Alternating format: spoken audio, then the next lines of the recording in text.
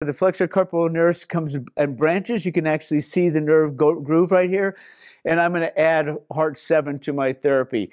A lot of people fear that because it's right on or right above or right proximal to the accessory carpal bone. But the impact that I can get out of Heart 7 is anti-anxiety as far as stimulating the ulnar nerve, getting some impact from autonomics there. Definitely is helping my whole pain situation here. To me, if the horse is painful and it is in sympathetic windup, I cannot do or treat until I can calm that down a little bit. I think if the horse is too painful, I'm not going to get accomplish what I want unless I'm able to somehow calm that down. So I tend to use Heart 7 a lot. I'm going to go, okay, maybe now I can increase and I can go into some more type 1 acupuncture points and do some of my bladder line up here.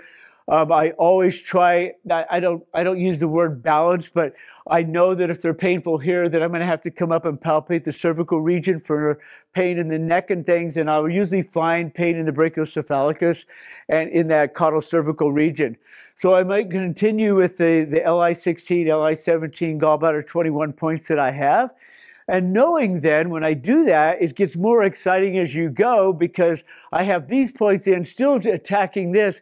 But what are some areas that I can do here? And when Mindy talked about it, she talked about using LI11. And I do use LI11 a lot.